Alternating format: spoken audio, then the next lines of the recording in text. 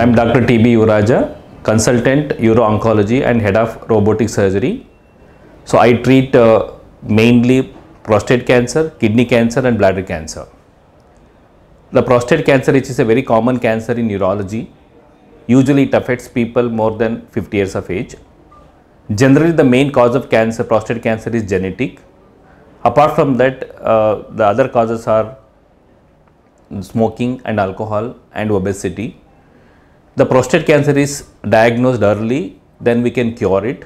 The early diagnosis comes from doing a PSA test every year and the examination of the prostate every once in 2 to 3 years.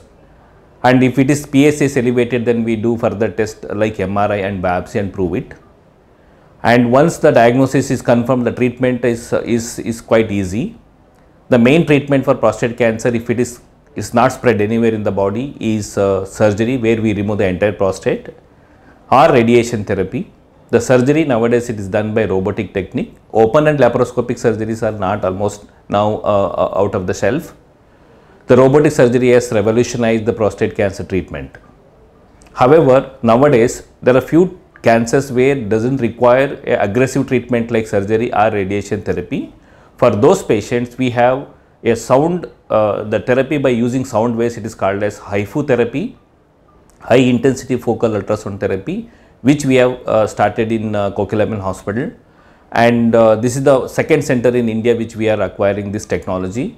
And this technology will remove only the tumor, not the entire prostate, and the cancer outcomes are almost equal to surgery and radiation therapy, and there are no side effects with this surgery, with this treatment, and there will be no incisions, no pain, only 1 day of admission, and this is done under anesthesia. So these are the advantages of HIFU therapy, but it is indicated in only a special patient, not for all. So we have to choose the patient which require this type of therapy. And apart from these two, then we have radiation therapy and advanced radiation therapy in Kokilaben Hospital. So this completes the armamentarium of management of prostate cancer, especially when it is confined to the prostate gland. If it is spread in the body, then we use hormonal therapy and advanced hormonal tablets and injections to treat these type of cancers.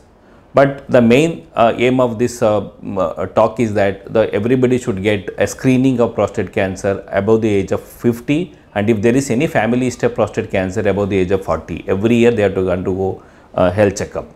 And there are new techniques available in our hospital to treat this cancer, to cure this cancer. Thank you so much.